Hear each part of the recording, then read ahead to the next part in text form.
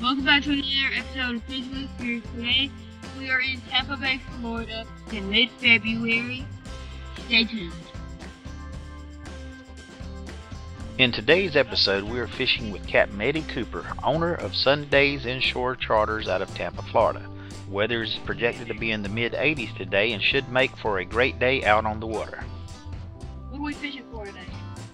We're going to go for redfish, snook, trout, ladyfish, possibly get a passerby cobia. We're going to try some sheephead later on in the afternoon. We'll see if we can get everything to bite today. Alright. Captain Eddy started the day off by taking us to one of his favorite trout honey holes, which happened to be only a 5-minute boat ride away from the boat ramp. He said that the trout likes hanging out in this trough that runs parallel to the bank where they can ambush bait as they swim by. He chummed the water using live whitebait to hopefully get the fish into a feeding frenzy. We call these whitebait. So it's kind of like a shad. Almost.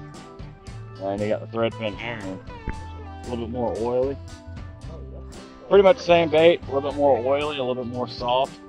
These are a little bit more durable bait. Scales stay on them. The thread fins, a little bit softer bait, real oily. And they lose all of their scales. They got a little thread that comes off their back fin.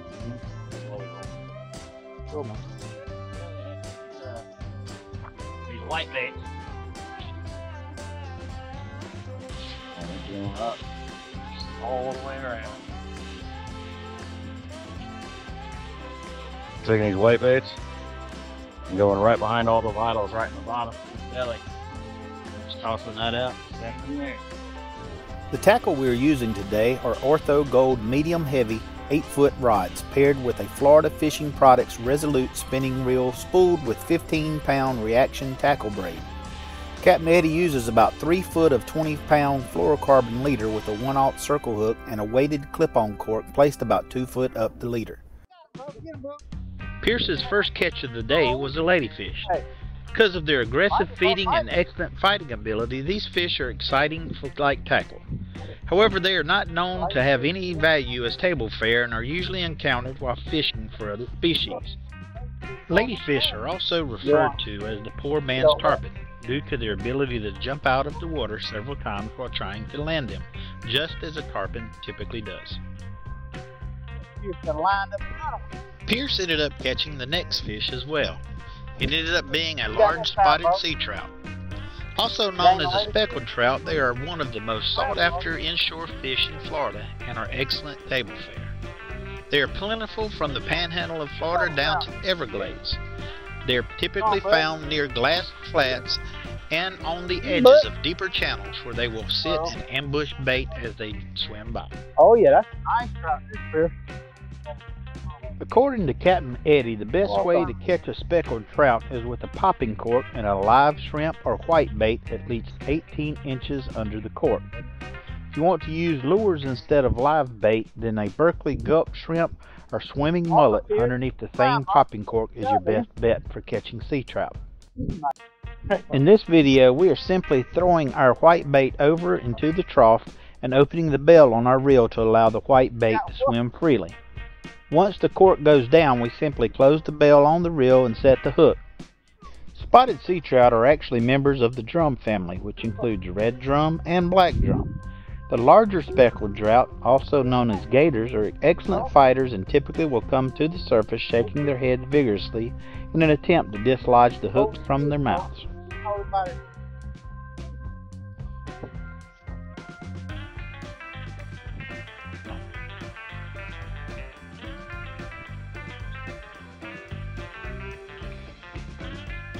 Awesome, dude. I ended up with the next fish on the line. It ended up being another nice sized trout. The rod and reel that I was using ended up being the hot rod for the next couple of bites.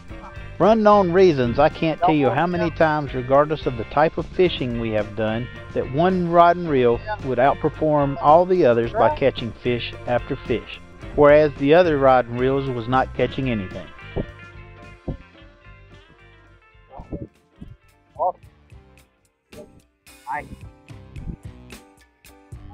Okay, man, fish so much. Like I said, That's fair. Mike.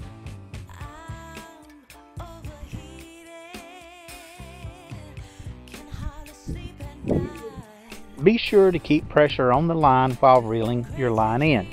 You do this by keeping your rod tip up as you reel the fish in.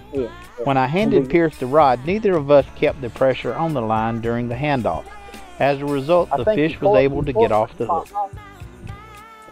My cork was the next one that went down. As I handed the rod and reel to Pierce, we continued putting pressure on the fish by cranking the reel as Pierce grabbed the rod. Really? As a result, we were able to successfully land the fish.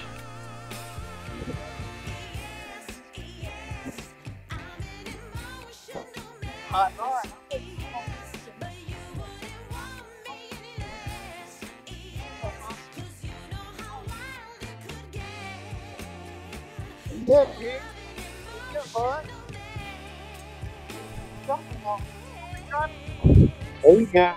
Nice trout. You get one top me? Oh yeah. Come on, we got it. Oh. I'm checking 4,000. 1101. Which one's mine? As you know, sharing is caring.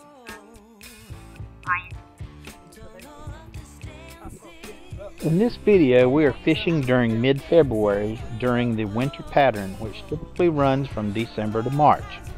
The winter pattern kicks off when the water temperature reaches about 53 degrees.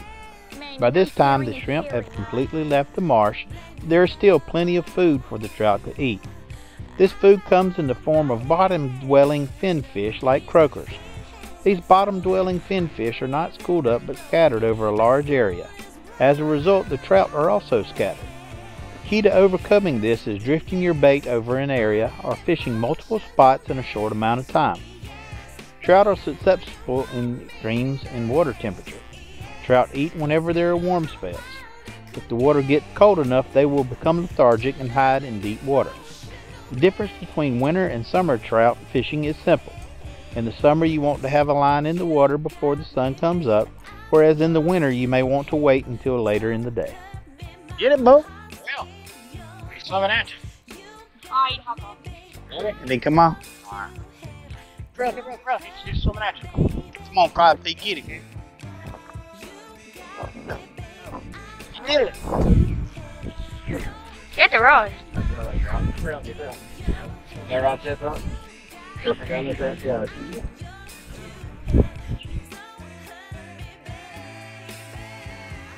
We had another awesome day fishing with Capt and Eddy. With the air temperature in the mid-80s, you could not have asked for a better February day. The fishing action was non-stop, and by the end of the day we dropped our remaining bait into one of Capt and Eddy's buddies' bait cages so we could have them lively for the next day's fishing adventure. If you're ever in the Tampa area and want an experienced captain that will put you on the fish, Capt and Eddy with Sundaze Inshore Charters is the guy. We'll definitely be back to do it again. Until then, catch you later. If you like this video and want to see upcoming videos, click the like button and subscribe. Before you leave, be sure to check out our description page below. This page gives you a brief description of the video you are watching, along with the fishing gear used during the filming of this video. Click onto the Show More link to view all of this information. I want to thank you for watching our videos, and if you haven't done so already, please consider subscribing to our channel to get notifications as to when our new videos are available. Meanwhile, here are a few more videos that I think you will like.